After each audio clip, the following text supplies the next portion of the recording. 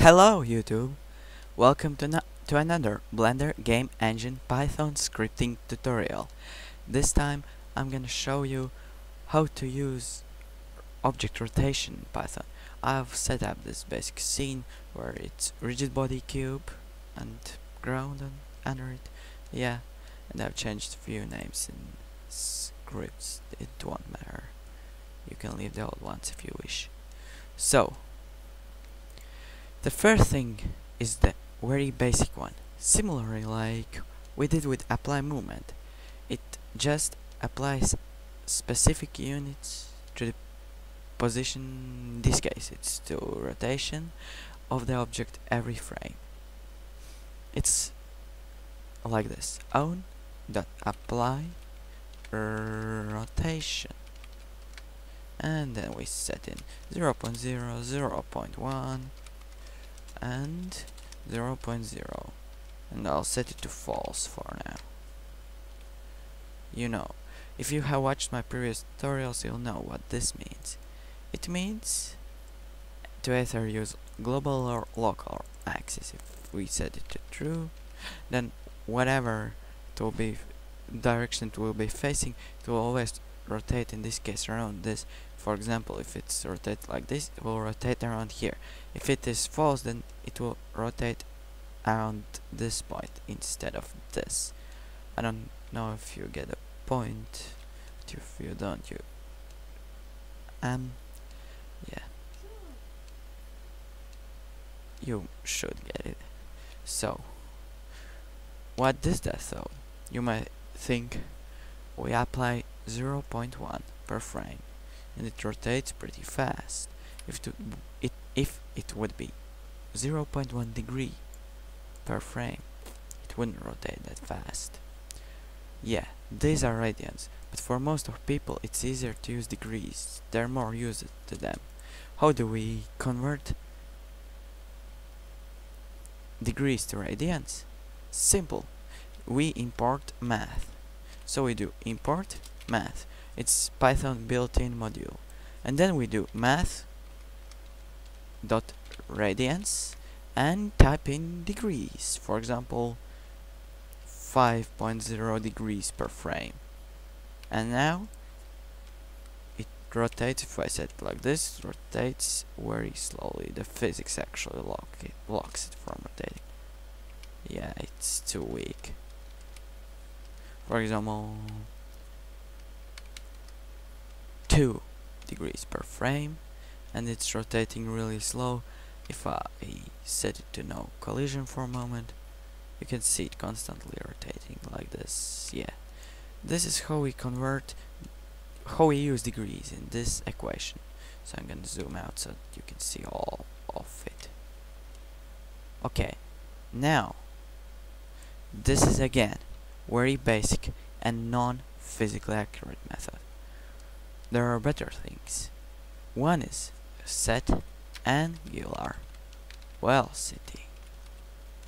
What this does is basically the same as the linear velocity, but this is for rotation. So math.radians, I'll set it to 2 degrees per second. 0.0. If I recall correctly, it's how much it rotates per second. It's physics based, yeah, basing on this low speed. I'll set it 90 degrees per second, and you can see it actually rotates 90 degrees per second. In this case, it is actually, you know, like some games have this type of motion where object just flips all the time. Yeah, you may already have found the equation. Okay. You can of course as well do own.angular velocity equals and then set 0.0, 0.0 math.radians 0.5 like this. Okay, it's too small. Okay, I'll set it to 45.0. see, and you can do it local angular velocity as well. Now if I rotate it in y-axis by 90 degrees, it will rotate around there. If I reset its rotation, it will rotate around z. Yeah. The final thing, you remember there was a function for linear velocity which applied force. There is a similar thing for rotation, which is physics-based way to apply rotation. Yeah, in physics we call it turku. So we do on.apply turku, and we type in values. For example, 0.0, 100.0, 0.0, and true. Why I don't do anything like mass point radians? You can't. Here it neither takes in degrees, neither radians. It takes in Newton meters, which is a unit that calculates the force of rotation. It's force multiplied by distance, actually. Yeah, that's what it is. And this is again fully based on Newtonian's laws, and it applies rotation correctly. And in this case, it again accelerates the object's rotation.